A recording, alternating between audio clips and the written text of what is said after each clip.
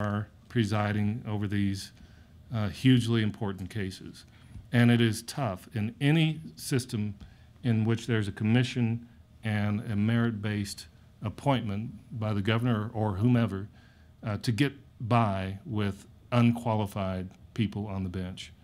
To me, that's very, very important. You've got qualified people, then they know their role as a judge is not the same as a politician. Their role as a judge is to get into the middle of this statute or this insurance policy or the common law and figure out what the right answer is with respect to paying respect to precedent from the U.S. Supreme Court or their Supreme Court in that state, or with respect to the independent branches of government and the limited role the judiciary plays.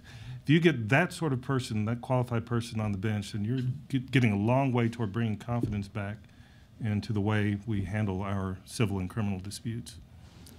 Just one more question and then open up to the audience. Professor Sample, if I heard you right, you said it's been more than 20 years since a state has gone from electing judges to a merit system. What are you concerned about? What are you hopeful about for the next 5 or 10 years in that regard? Well, the concern, and that's a reference to New Mexico, which made that move in 1988. And for those who are real insiders in judicial selection, New Mexico's system is a sort of unique hybrid. It involves an initial appointment and subsequent both retention elections and in some instances contested elections. So it's hardly a resounding rejection of judicial elections writ large. So the concern is really that this has proven to be a very tough mountain to climb. My understanding, and certainly what, as Justice O'Connor indicated earlier today, is that the polls in Nevada are now very close. They were the merit selection proposal was trailing in the polls for some time, and she made yet another trip out to Nevada in recent weeks, and there's been what you might call a Justice O'Connor bounce for the effort. So in terms of hopefulness, I mean, I think there is thinking out there that there can be a meaningful move and that there's progress being made towards appointment systems in some states. But you will also meet chief justices and justices from the state courts around the country who will tell you that in their state, the answer is never, no way, and it's not going to happen. And that is, in my view, a clarion call for us not to ignore what we can do on a more incremental level. Thank you so much. We'll start taking questions from the audience. If you don't mind introducing yourself and who you're with. Yes, ma'am.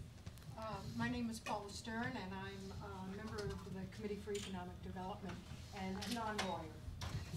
Good for you. Though, as I said earlier in the conversation before lunch, I served for 9 years on a quasi-judicial agency, the International Trade Commission. It was a 9-year appointment, and you could not get reappointed. But my question as a non-lawyer to all of these experts here is there a scenario where there could be a court case ultimately tested and accepted for review by the Supreme Court of a decision, say, that involved a foreign corporation who came before a court and felt that somehow it was prejudiced because the judge or the bank of judges, the majority, were elected, and that somehow the due process was trampled on. I mean, I'm just throwing out, you know, it's not a good thought, but I just want to know if anyone has thought of a scenario where something like this would get to a Supreme Court consideration. Professor probably has. Well, I think Trevor's probably thought of that more than anyone, but it's a good question, and I think that I think the answer in terms of the thrust of your question may strike you as unfortunate. But the fact is that 39 states elect some of their judges, and that as much as the Founding Fathers didn't choose it for the federal system, in many instances, judicial elections, though we might not think of them in these terms, came about as part of the progressive era as a way to take the politics out of the clubhouse, as it were. And the Supreme Court has addressed judicial elections even in the last decade alone, starting in 2002 in Republican Party of Minnesota v. White, then in a case involving a very Byzantine system in New York State that involves elections, and then again in the Caperton case, 3 times in just the last 8 years.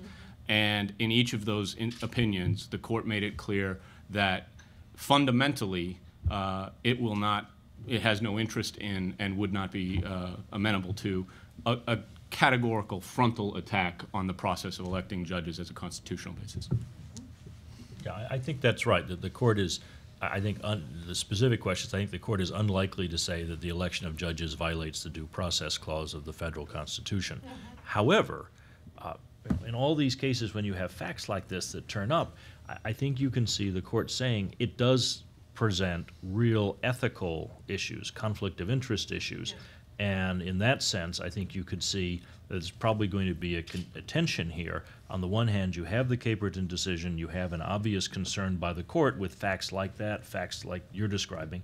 On the other hand, they're going to be reluctant, I think, to end up having to promote litigation in every case where someone can say the judge was biased against me because they received a penny from a contributor who could benefit from the outcome. So where those standards are set is, I think, the next battleground.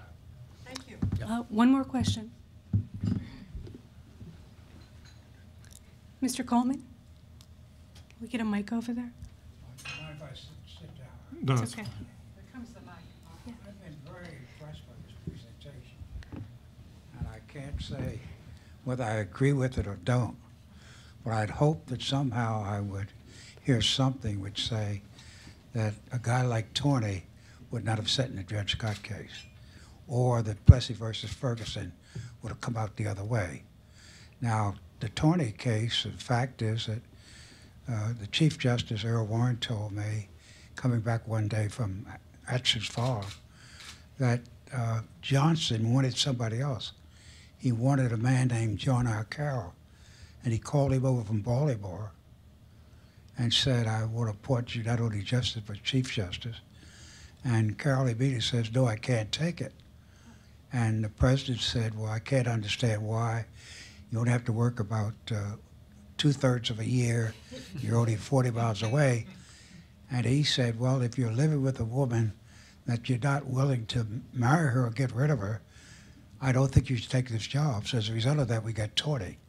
And that's a true story. So, and secondly, I think that, you know, the selection system by the president has not always worked with the best person getting the job. There have been a lot of instances where the person that got it would not be the person that I would have selected. You know, certainly by everything in the game, Bob Borick should have been put on the court. Unfortunately for him, I was in the cabinet at the time, and he wanted to take a position in a Boston school case where, even though the court had said that you had to integrate the schools, the white kids did not have to ride more than 6 miles. And when he walked in and leave, everybody wanted that. And I stood up and said, it doesn't make sense. Unfortunately, Nelson Rockefeller got, in that case, the Supreme Court did not take a position. I mean, the court did not take a position. You know, the Solicitor General did not take a position, and therefore cert was denied, and that's why the Boston schools are better than they were before. So, you know, there are complicated issues having nothing to do with, you got a very important company who's making a lot of money and has a case before it, and he tries to do it. My, you know, experience has been that most people that get on the courts, you know, they're on the court and they act differently. And you might catch 1 in a million that does it, but I'd hate to put my money on, is there ever a justice on the Supreme Court that did decide the case the way I would have decided because he had some other reason. And I think it's true of state judges too. Thank you, sir. Final word from Mr. Caperton. Well, I think I was probably that 1 in a million case. Only you were 3 and 5. Yeah, it was 3 and 5, 3 in a million case. And so, you know, from that standpoint, you know, the biggest, I think the biggest problem I had in the whole thing with Justice Benjamin is that he didn't follow the rules for recusal. And if he would have followed those rules and not put his own standard in, but the standard of which is a reasonable person standard, then he would have recused himself. And I think that's probably, fortunately, we're here today, unfortunately for me, but fortunately for this cause, we're here today because of Justice Benjamin's actions. And Chief Justice Jefferson, the last word to you, sir. I was just going to say that's an excellent point. Justice O'Connor made it as well. It's, you know, sometimes you need judges who have courage, and in states where they are elected and they know, I mean, it's clear as day that the decision I make today is not going to be popular, and the headlines are not going to be good. The electorate is not going to like it, but the Constitution requires it. What do you do in those cases? Or the people who contributed to your campaigns are going to be mad. What do you do? You know, and the answer is you've got to, you know, you swore an oath to preserve, protect, and defend the constitutional laws of the United States and your state. Those are the kinds of people you want on the bench. And they're not guaranteed through an electoral system. And you're right, they're not guaranteed necessarily in a system where they are appointed. These Profiles in Courage Award ought to go to the judges who do the right thing, no matter what the law is.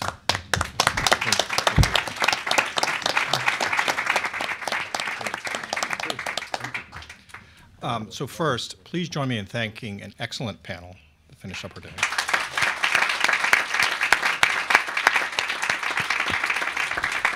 So thank you again to the panelists, to the authors. Thanks to all of you for joining us today. Justice O'Connor also sent her thanks to everyone for joining us today. As Mr. Caperton said a minute ago, this is a cause. And I hope everyone has learned enough to be scared and understood that there's an enormous amount going on being done by a lot of individuals, a lot of organizations. We would love to help you learn more about it. We would love to work with you. We would love to stay in touch with you. Thank you very much for coming and joining us today.